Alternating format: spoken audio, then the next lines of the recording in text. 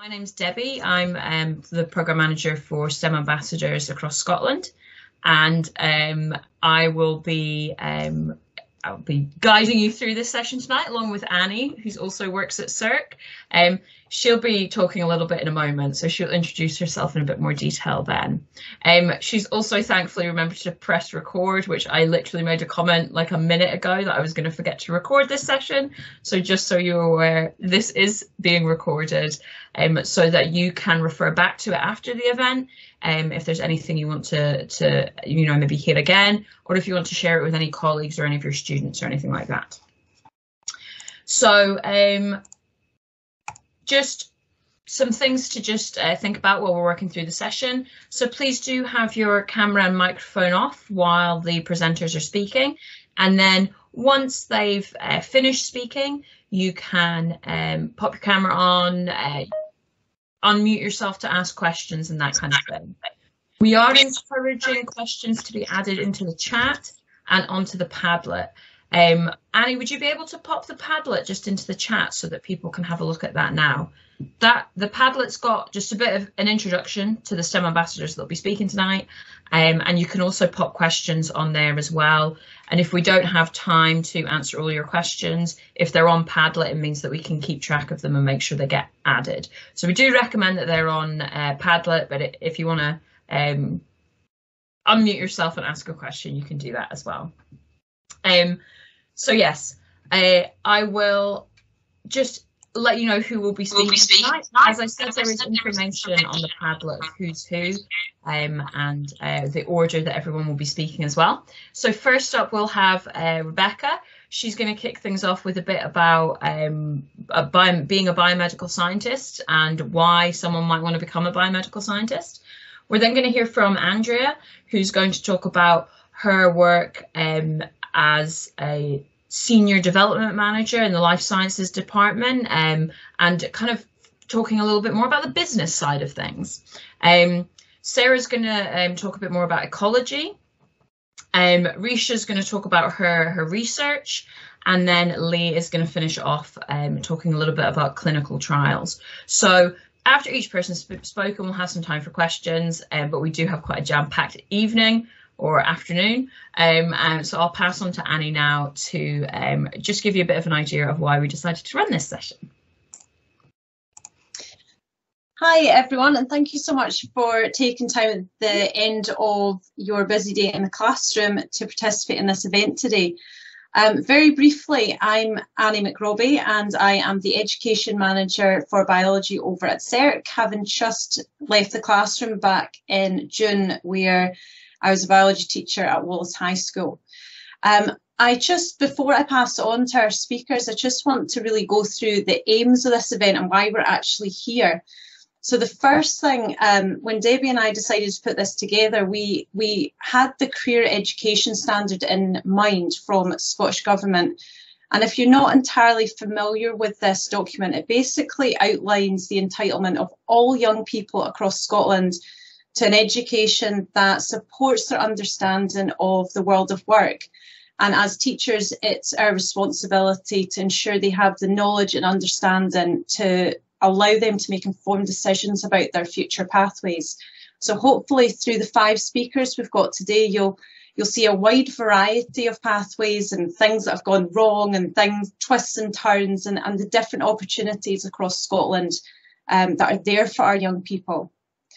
The second thing is, if we can just move that one on, is whilst career information is obviously really important, through the speakers today, you'll also hear about huge innovation that's going on through the work of some of our speakers today.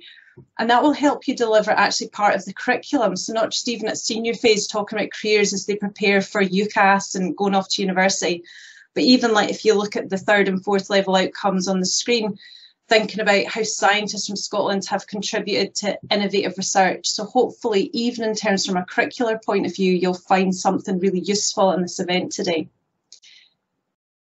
Another thing, so our third aim, is actually thinking about another Scottish Government policy around learning for sustainability. And while sometimes That's going to conjure up ideas of climate change and the environment. It's also about our responsibility to help all of our young people develop into these global citizens who understand their impact in the wider world and the role that being involved with STEM can have. And you'll see through our speakers this afternoon that the impact that they are having in their roles. And by communicating and sharing that with our pupils in the classroom, we're delivering on this policy too. And then finally, as all SSERC professional learning will be, it's going to marry up with the GTCS professional standards for registration. And even if I've just shoved that screenshot in there, even just looking at that last sentence there about yet another responsibility we have as teachers is to try and connect that learning in the classroom to skills for learning life and work. So even if through the course of this week or next week, get yourself onto your profile and update that, because this is an important contribution that you're making to your own professional development by learning more about the careers across Scotland. Okay, so I think without further delay, I'd like to pass on to our first speaker, who is Rebecca Wright, and she is a lecturer working with students up in Aberdeen at Robert Gordon University. Thanks, Annie. I'll just try and share my screen now. So thank you very much for having me, and thank you everybody for attending. Annie introduced myself. I'm Rebecca Wright. I'm a lecturer at Robert Gordon University up in Aberdeen, but I'm also a registered Health and Care Professions Council biomedical scientist. So over the next few slides, I'm going to explore the exciting and varied role that biomedical scientists have in healthcare. The motto of any biomedical scientist is right test, right patient, right time. And this is because biomedical scientists are responsible for the processing, analysis, and interpretation of clinical tests requested for a patient. So if you've ever had a blood test, a urine sample, a swab, a piece of tissue collected, or anything scraped or squeezed from yourself, it's likely that that sample would then been sent to a biomedical lab for analysis. Scotland's laboratory workforce makes up a small proportion of the overall NHS workforce, and I think it's something like 2.5%. So what that means in real terms is there's one biomedical scientist for every 30 nurses and for every 11 doctors. So if you've not heard about us before, you're forgiven. We're quite a small workforce. The work of the biomedical scientist is, however, really, really important, and there's been estimates showing that between 70 and 80% of clinical decisions are based upon the results of a laboratory biomedical scientist or clinician. So really important work undertaken by the scientists. In Scotland, we're one nation with about 5.45 million people. And I'm not sure if my slides have gone a bit wonky there. They have a little bit. Yeah, something's happened. Here we go. Right, we're back on track. So over 29 geographical locations, there are 93 different labs, and they range in size and complexity. So smaller labs will have combined disciplines, and larger labs, they'll have provision for each of the clinical disciplines that you can see on the screen. Hematology, transfusion science, and clinical biochemistry are seen as the more highly automated labs. So this means that the scientists will be working with complex analytical equipment to analyse patient samples. The other disciplines, histopathology, cytopathology, and medical microbiology, are seen as more hands-on. So much of their work requires precise manual testing. The work performed in each discipline will be varied based upon the unique patient sample that is entered into the lab, and each of those have a unique story to tell. So what makes a good biomedical scientist? There's a number of different qualities that a good biomedical scientist would possess. So if the individual's interested in or has a natural aptitude for biology, if they're interested in science and technology and how that can apply to diagnosis and monitoring of human health, if they enjoy practical hands-on work, So this could be troubleshooting in the guts of an analytical piece of equipment, trying to figure out why it's not working. Or it could be really manual techniques such as a gram stain, trying to categorize bacterial strains. Biomedical science isn't a patient-facing role, so they don't normally spend time with patients, but it's important that biomedical scientists are driven to make a difference and to contribute to patient pathways through the meticulous analytical work that they undertake. So I said biomedical science isn't a patient-facing role, but you would be working with people if you're a biomedical scientist. You'll be communicating with colleagues in the lab, clinicians and other health and social care providers about the results that you've been analysing and also the requirements for laboratory testing. The pictures on the screen are from the Institute of Biomedical Science Day, which takes place in June each year, and they have a photo competition for labs to enter, and these are some of the submissions for the last few years. So life in the lab is really exciting and really interesting. In order to become a biomedical scientist, you must undertake a degree that's accredited by the Institute of Biomedical Science, so that's the IBMS. And this would allow you to register with the Health and Care Professions Council as a biomedical scientist. So even if you undertake a degree that's not accredited, but labelled as biomedical science, you wouldn't be able to register with the HCPC. And only by registering are you able to legally use the title biomedical scientist, because it's a protected title. Finally, it's important to note that I've explained the role about the medical laboratory biomedical scientist, analysing different types of samples from humans, but the career path of an individual with a degree in biomedical science is really varied. So individuals can carve their own career path to suit their passions and drive. And if an individual would prefer to work in research or industry, then that's an opportunity waiting for anybody with a degree in biomedical science. So I think that's all the slides I've had. I'm happy to take any questions now or in the Padlet. And my email address was on the first slide, so if anybody would want to contact me, I'm happy to do that. So thank you very much for listening. If anyone has got any questions, you can add it to the Padlet just now, or you can unmute and put your camera on if you like. I've got one in the Padlet just now, but if anyone wants to go first. Okay, I'll ask the one that's there. I'll just post it in the chat just in case. So it says, when you worked in, so if you work in something like a haematology lab, what would be the top 3 skills that you would recommend? Top 3 skills. So haematology is my specialist discipline. So that's where I worked prior to coming to the university. And I would say the top 3 skills you would need is definitely an analytical mind, primarily. You are analysing a high volume of patient samples and you need to be quite meticulous and methodical and have a good eye for detail in order to not miss anything. So being kind of analytical in that respect is really important. Paying attention to detail as well and being able to prioritise tasks. So for example, the lab that I worked in, we analysed about 2,500 samples a day. In Aberdeen. That's one of the larger hospital sites. We were also a reference lab for haemophiliac patients, so patients with bleeding disorders, and being able to prioritise what's urgent, what's a clinical emergency that needs your attention at that point in time, or what can be left as more of a routine task.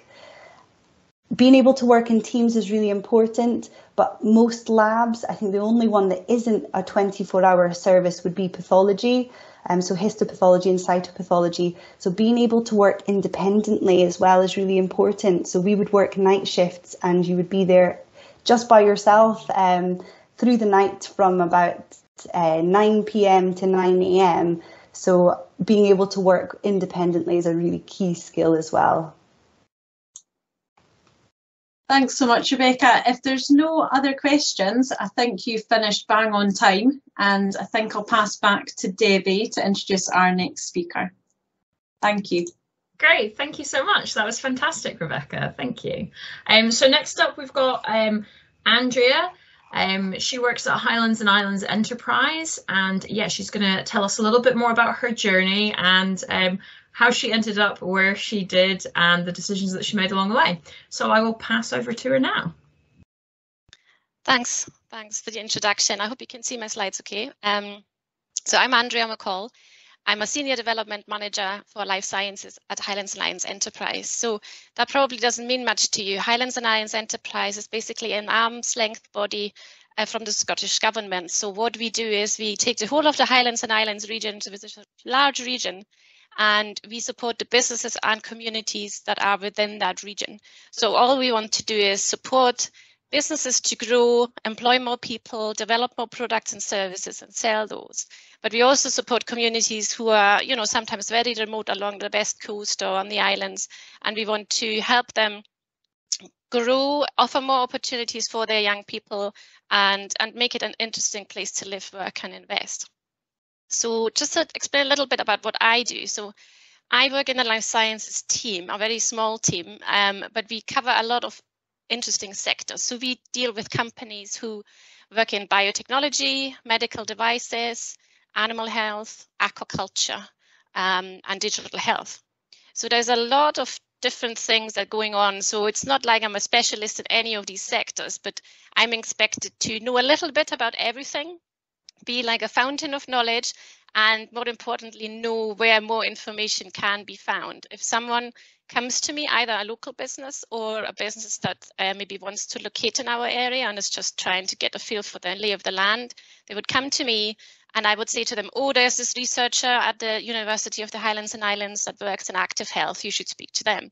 Or there's this other company that could offer a complementary service to what you do. So a lot of it is about relationship building and knowledge sharing. A lot of my work also evolves around communication, promotion, marketing. So I'm very active on social media. I'm always there sharing events, sharing funding opportunities, sharing things that people would be interested in, because we also are meant to obviously guide people into the right direction where they can get more support, where they can get more funding, and where they can maybe find people who could work for them. One aspect also is, as I said before, I could deal with people who are not yet located in our area but want to open a business here. So we have infrastructure, we have property, for example, on Inverness campus that offers small offices and labs for businesses. So I would maybe take people on a site tour, show them around, show them who they could meet with, who they could work with, and show them the property and the offices.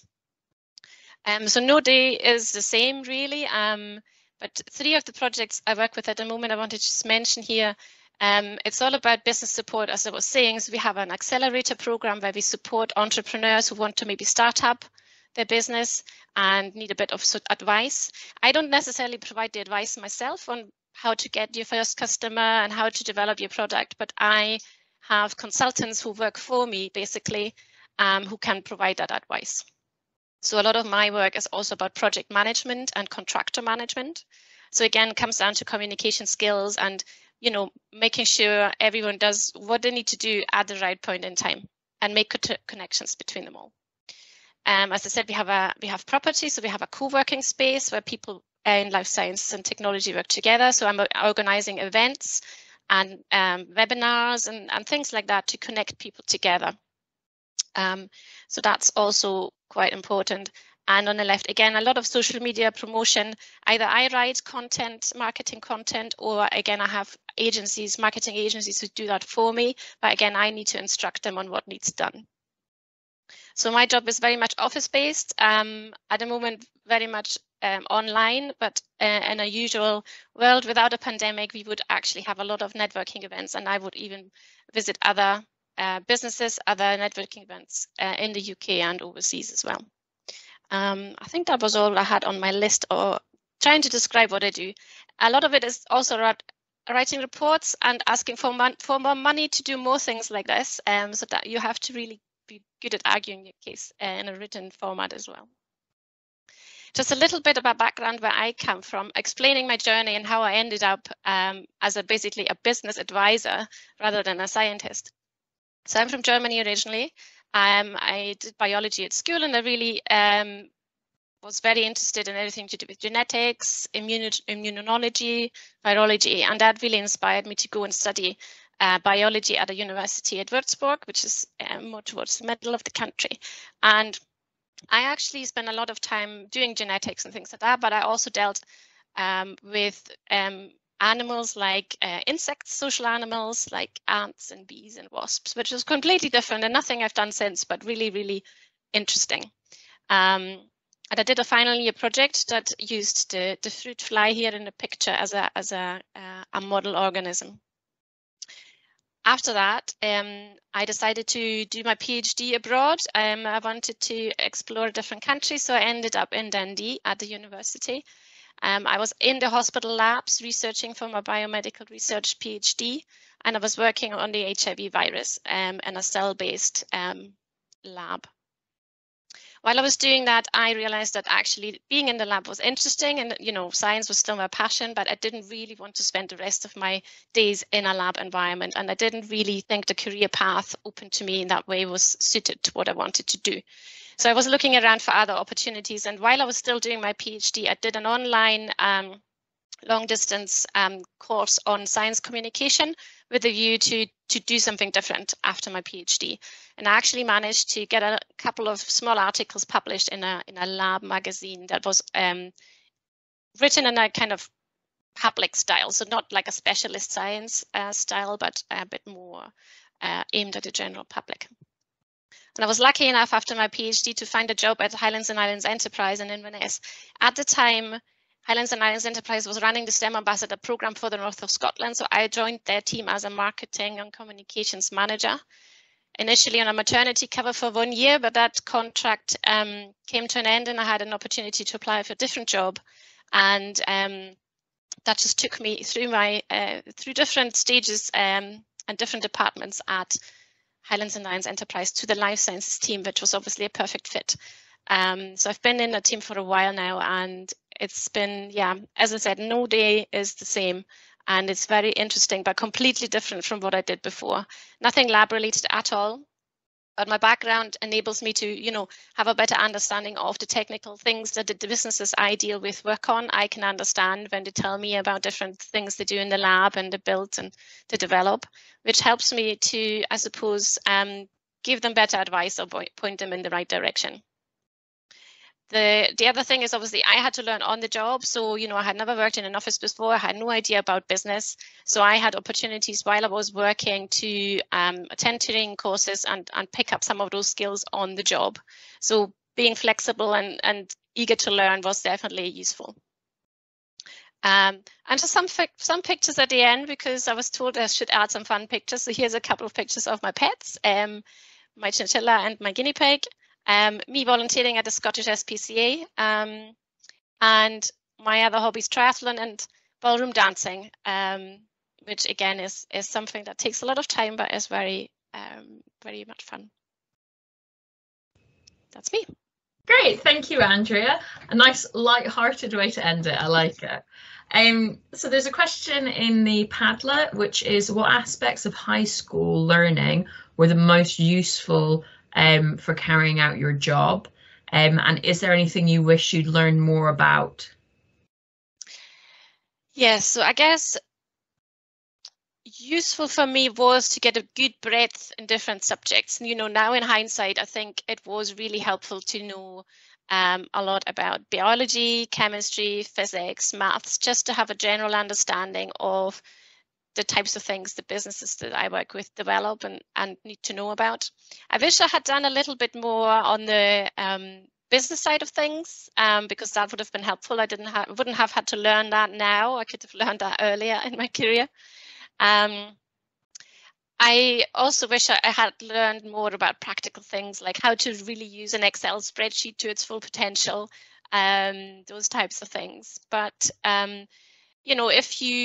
and I suppose writing in different types of styles, be able to write a very scientific report, very factual, but also learn to write things that are more aimed at the general public, that are more marketing related things. Just be clear about what is needed for different audiences. Absolutely. And I think it's really interesting the bit as well about sort of links with business and thinking about communicating on social media and things like that is really really useful skill to have. Right. Yeah, and it's difficult to anticipate these things. Obviously, you don't know where you end up, and I guess that's one of the messages, isn't it? You know, you just do your best at the time, and you always have an opportunity later to upskill and do more training on the job. And you know, once you're clear on what you want to do, you do have opportunities further down the line.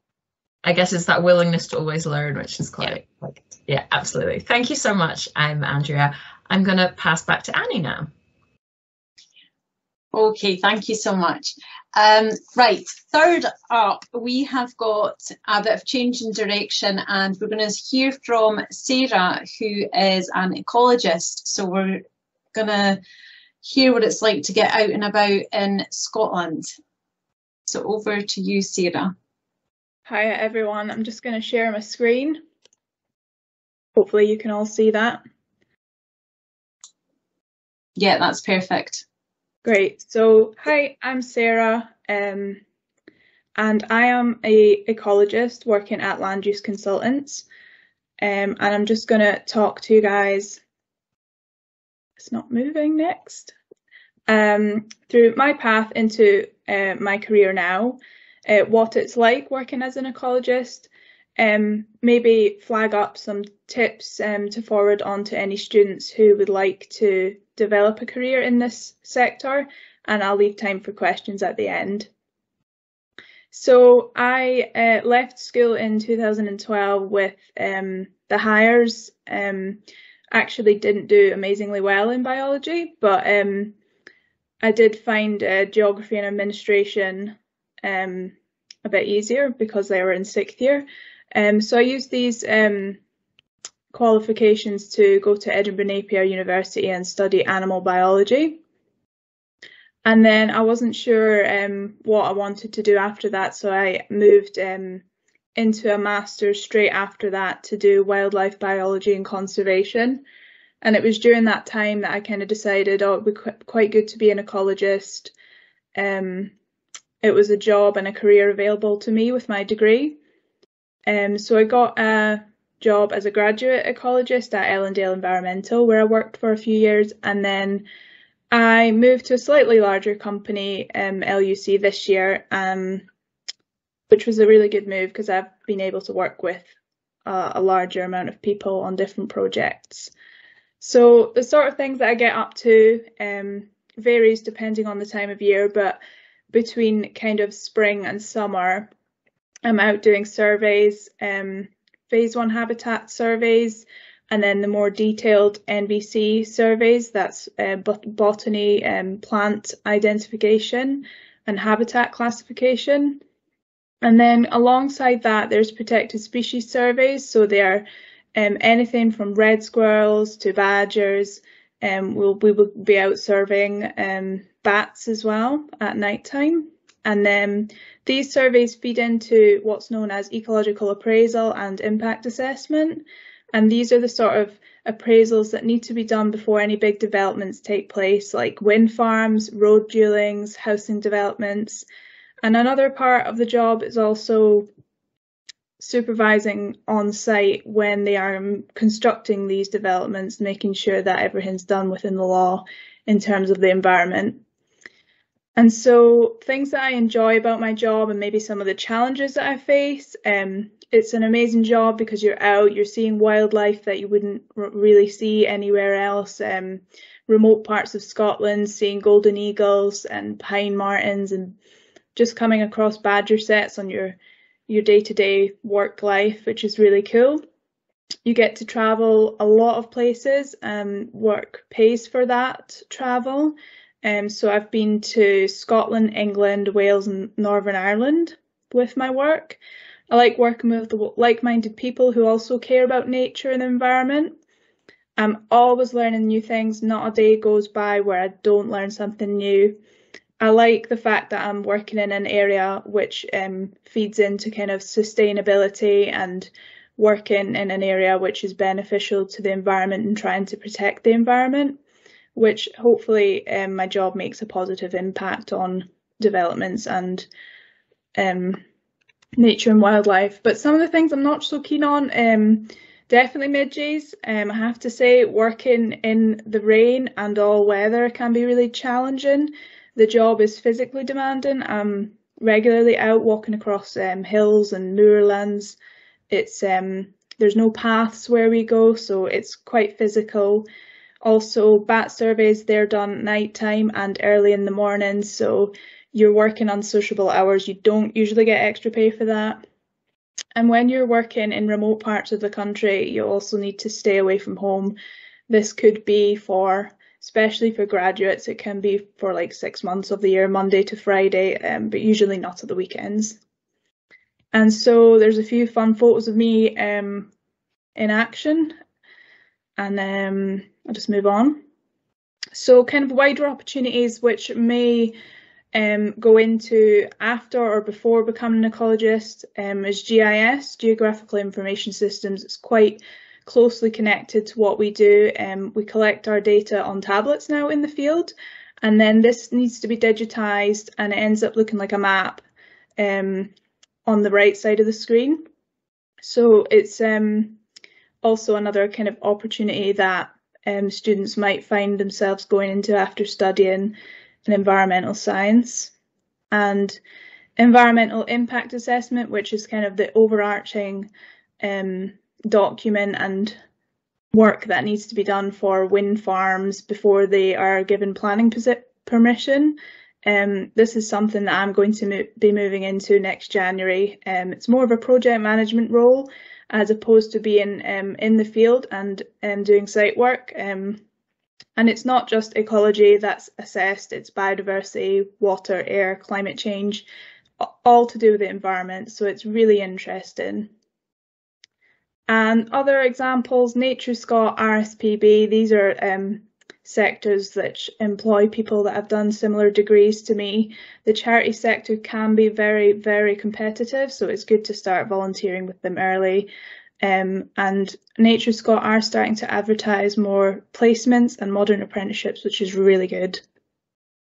So I've just added a few links and stuff onto my Padlet that you can either have a look at yourself or pass on to any students who are keen in this type of career, but also the SAIEM, the Chartered Institute of Ecology and Environmental Management. There's a lot of really good information on there for students or people who want to become an ecologist.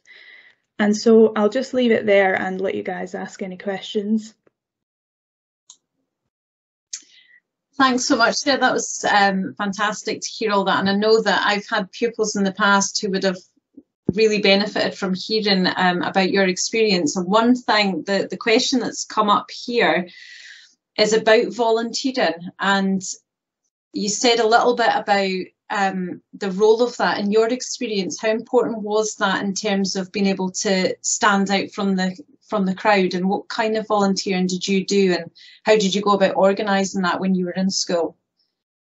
I think it's not really something to worry about imminently, but it's something I started doing when I was at university.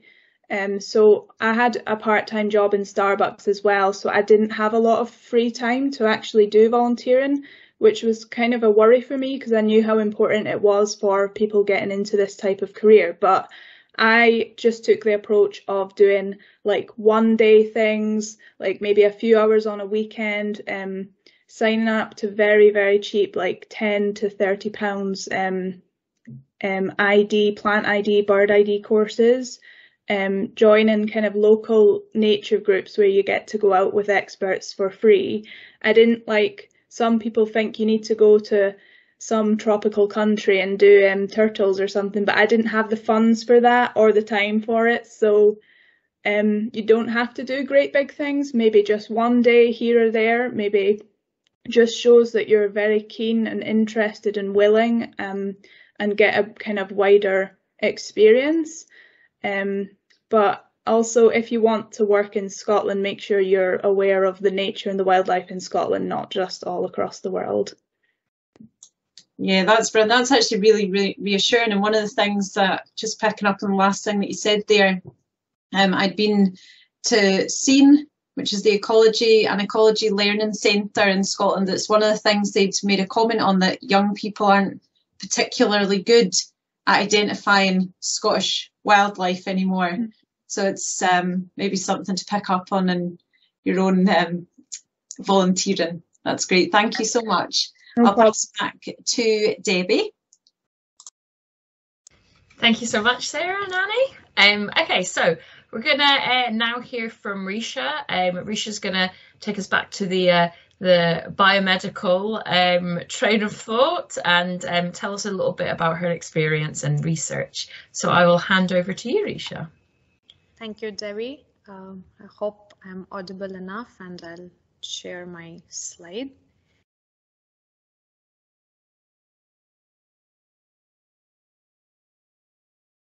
Can you see my slides now? Yeah, I can see them. They're still in PowerPoint. There we go. Yeah, we can see that. Yeah, okay. So we talk a little about general interest in biology, and then when I took my career into the world of bioengineering and biomedical research. So I am a biomedical researcher, a postdoctoral researcher in the University of Edinburgh. And if I look at my journey, I started in high school with biology, and it was one of my favorite subjects. And then in my undergraduate and my postgraduate studies, I went on to do Bachelor of Technology and Master of Technology in biotechnology. My postgraduate was a little more specific on industrial biotechnology. And during the time, I realized that research is something that I'd like to continue doing. The perks of working in a lab and finding new things every day was enormous to me. So I continued with my doctorate studies in bioanalytical techniques, where I mostly dealt with food technology and finding any kind of contaminants or harmful substances in food. So with that experience, I have now I'm now in Edinburgh for the last 1 year, where I am doing similar kind of analytical techniques, but on biomedical samples, where we try to find out any kind of harmful disease-causing pathogens. So this is what I basically do now, especially for young students to get a grasp of, is we designed some molecules that will bind these dangerous bugs that are present inside the body, and then we link the binding molecules to a light-generating molecule. So the binding molecule is chemically synthesized in lab. You can see needle-like crystals, which is amazing to work with. And then I also generate the light generating molecules, which you can see kind of glows in darkness under a certain radiation of light. So on mixing the ligand and the dye, we get a molecule that can bind to the bugs. And if we put this entire system under a microscope, we can actually see the bugs lighting up in dark, which will help us to identify that there are some pathogens that are there in the sample. So that is an actual image of which I took of yeast cells, disease-causing yeast cells in their normal fluid medium. So that's how we try to diagnose. And if I start with my inspiration, I would say the nature was my biggest inspiration from childhood. So in growing up in India, I did appreciate a lot of wildlife around, whether it was flora or fauna. And these are some of the photographs that has been taken by me in the natural reserves in India. So I always was amazed at how the animals survived and how they had different morphologies, different habits, and different ways of herd behavior. So that always interested me. And in school, I grew up liking human physiology part of biology the most. I also liked the zoological and botanical classifications, the plants and animal kingdoms. I had a penchant for remembering scientific names as well. So these were very interesting. But I think what draws students the most is the practicals and the projects that you have hands-on training on. So I was really interested in making those herbarium sheets where we used to take plant samples and then press them, and dissecting animal and plant tissues, excursion tours where we would see that how different plants were arranged and how the animals behaved. But I also wanted to say that biology was not the only subject that I was interested in. I was quite good at maths and I really loved mathematics. And that's where I want to bring in that it is a myth that people who are not very good in maths go towards biology. It's a complete wrong notion, because mathematics is something that is used in all subjects. And now I realize how important it is also for me to have loved that subject, because that is so much applicable to the biological studies that I do now. So it's not necessarily the people who are good in maths has to go with physics or computer science. You can also go into biology and like it.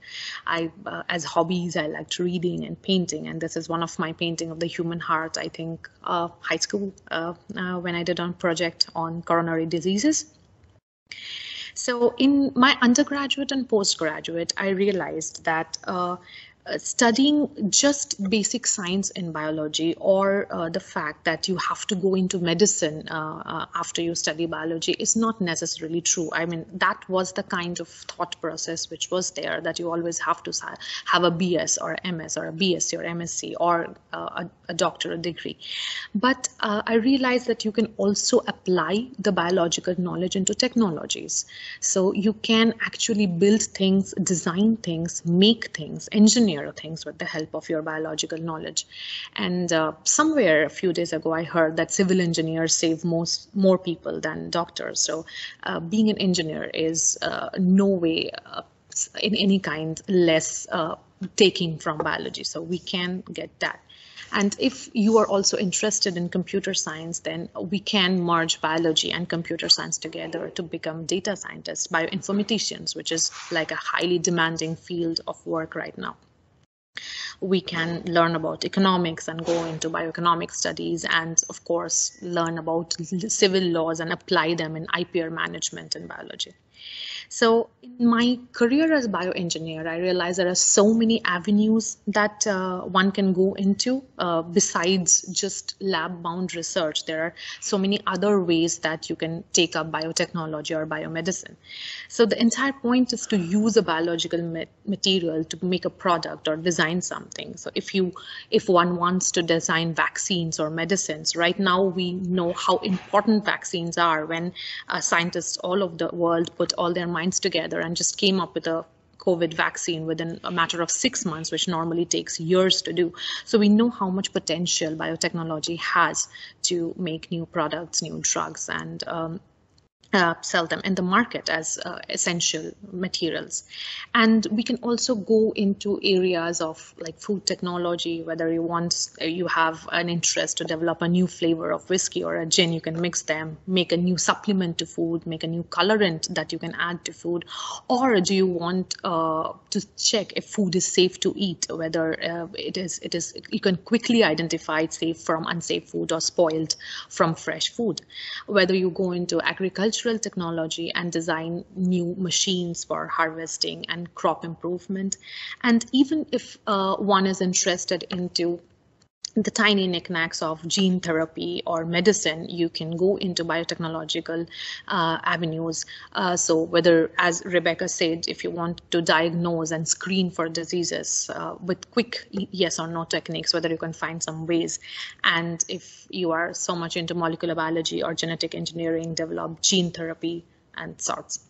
So as a person who has spent her career and has always been interested in this sort of topic, I would say the real way of inspiring young minds is to show them around that everything around us is basically nature and life and somewhere related to biology. So whether we can see the leaves browning right now in autumn, so why does it happen that way? And why do eggs solidify on heating? Or why does the firefly light up?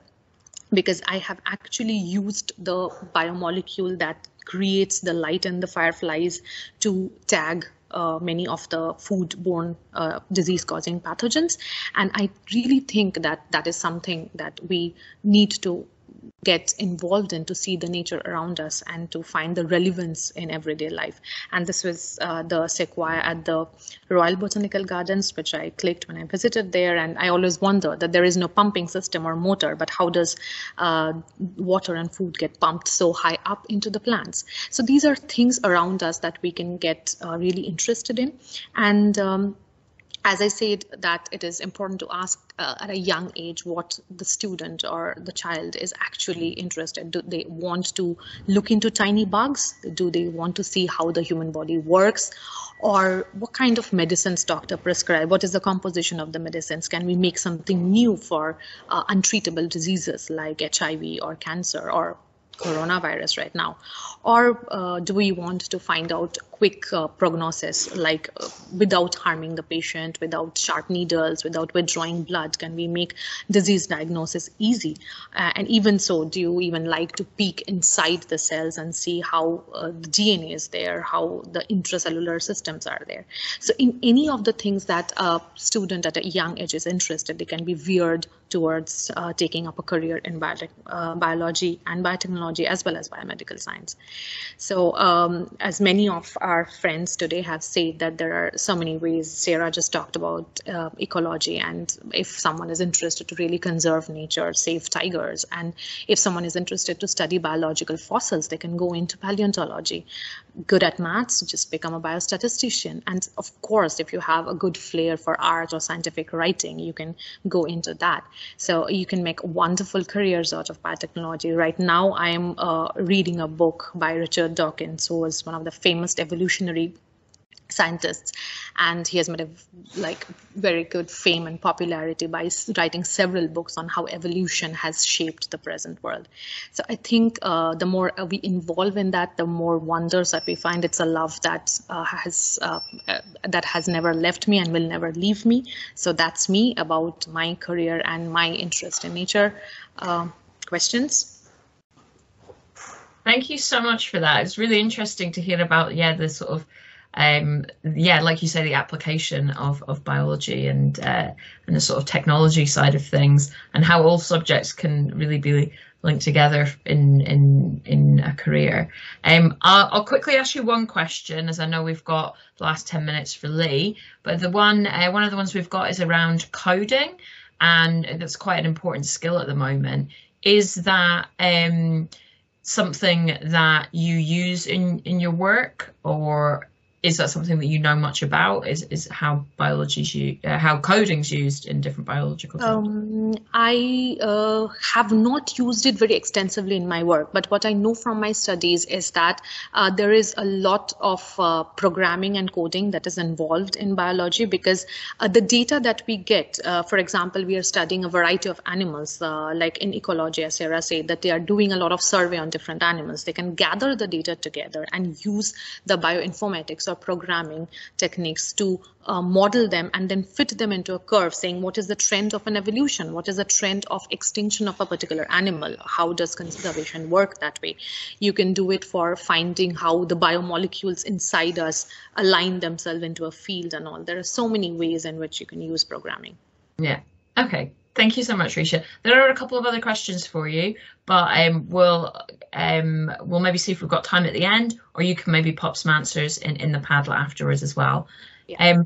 Just before I hand over to Annie and Lee, I have also put a feedback form in the Padlet. It would be amazing if you could give us your feedback on this event, so that we can know whether or not you want more events like this, or if you change it in any way or anything like that. So please do fill in that form, just in case any of you need to leave spot on past. Thank you so much, and I'll pass back to Annie. Hello again.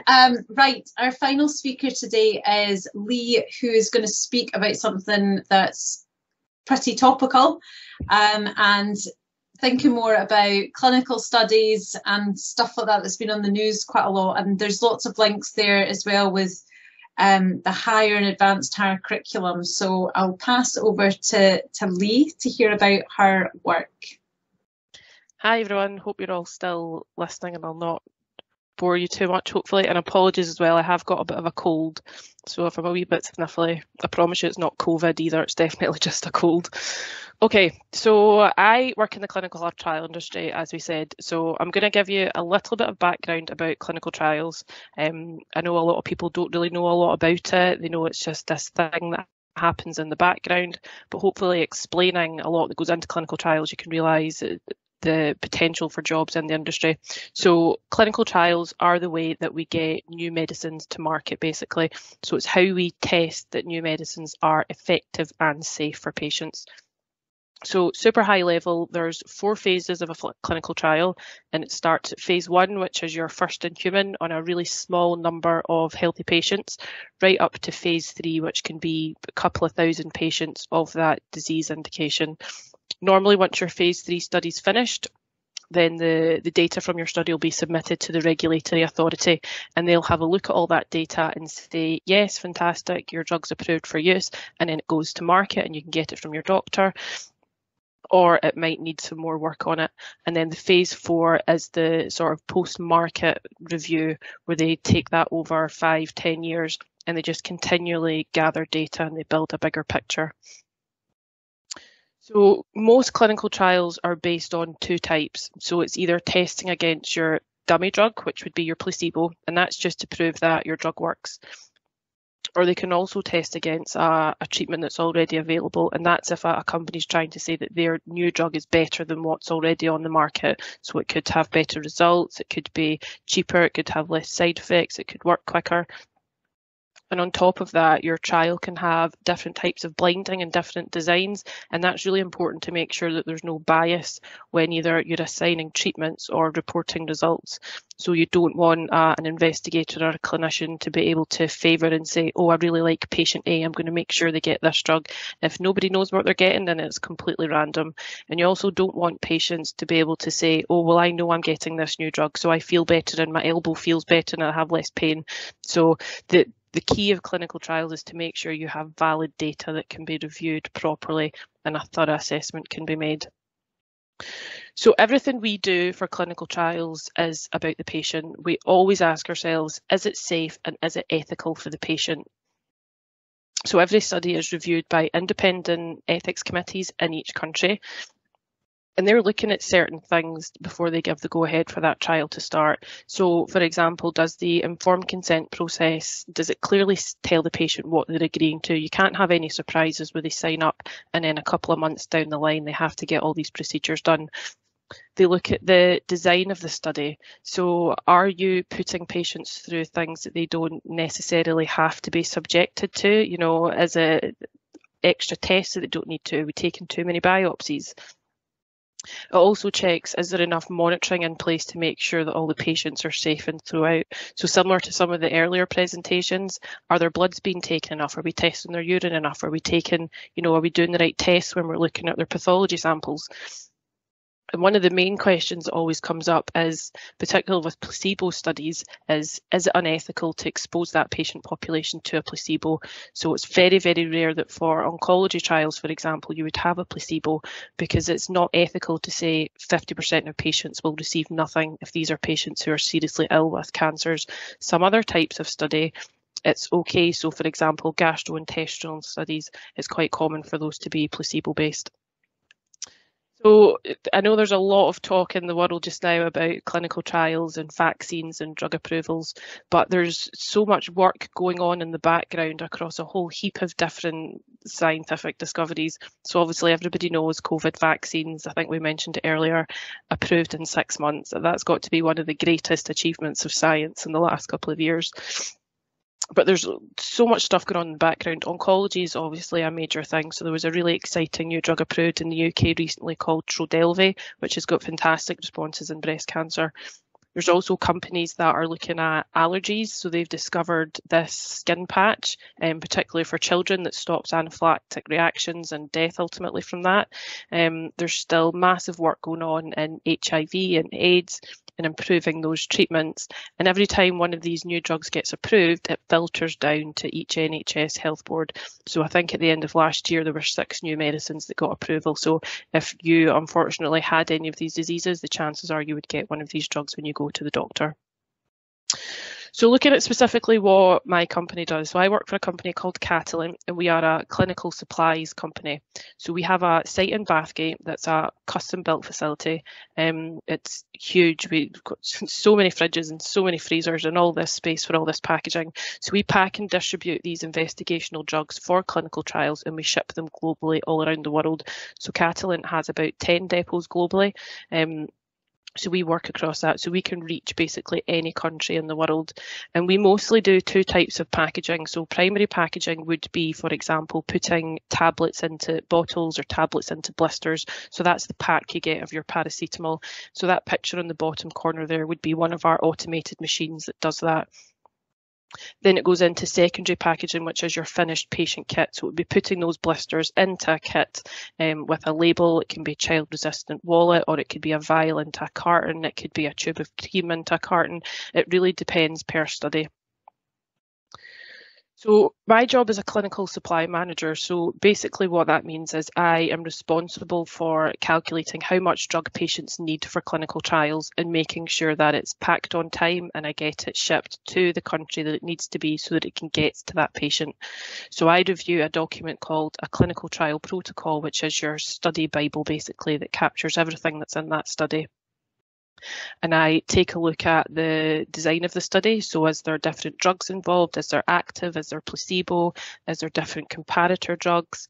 Are there different treatment groups? How many patients do you have? How many patients are going to be in each treatment group? And I have to create a demand plan. So it's very numerical, very analytical, and there's a lot of other things you have to consider. So how much drug is going to be used on a month-on-month basis? How long is it going to take me to pack drug in Bathgate and get it to Brazil, or get it to Israel, or get it to Singapore? And think about, when does your drug expire? Is it going to expire halfway through the trial and we need to pack more? There's a lot of things you have to consider. So my job is completely office-based, so I think it's really important. I know some of us have mentioned it before, that to work in STEM, you don't have to be in a lab, you don't have to be in a hospital, you don't have to be in a clinic. I'm completely office-based. Well, at the moment, I'm home-based, but I am responsible for running those studies from start to the end. And we are assigned different studies, and we usually keep them with the same client or the same compound. So at the moment, I work in a programme of oncology studies, so it's the same compound and different types of cancer. And I am primarily the link between my client and each internal department, and I have to drive that study through to fruition. So the majority of my day is emails, meetings, more emails. Everything is at my desk, and I have to make sure that that's coordinated. So some of the key things that you need to work in this industry is communication's absolutely key. The teams I work with are global. I have clients in China, Germany, UK, Spain, the US. So you have to make sure that you can communicate effectively with those clients and then interpret that and then convey that to your internal teams. Similarly with analysis and problem solving, you have to look at your data all the time. How many patients have you got? What's your demand? How many more kits do you need? When do you need it? Problem solving as well. Every day is a new problem. I am quite often involved in the kit design. So based on the design of the study, if patients need a certain number of tablets in the morning and a certain number at night, you don't want to design a kit so that a patient's taking home 5 big shoe boxes home to last them a couple of weeks and they need to keep that in their fridge. That's just not feasible. Similarly with planning and organising, you need to be at least 12 steps ahead. I'm already planning what I need to do in 2024, so you need to be on the ball and be able to juggle a lot of plates at once. And I think with most jobs in this day and age, computer literacy, if I don't have it in an Excel spreadsheet, I don't know how to do it. Excel is definitely key here. So a little bit of how I got here. So in school, loved biology. I did all the classics, chemistry, human biology, maths, and then in 6th year I did some advanced hires. I actually originally wanted to do medicine, to do pathology, and I didn't get in, so took a bit of a stumble, took a year out, gathered myself back up, and one of my backup degrees was pharmacology.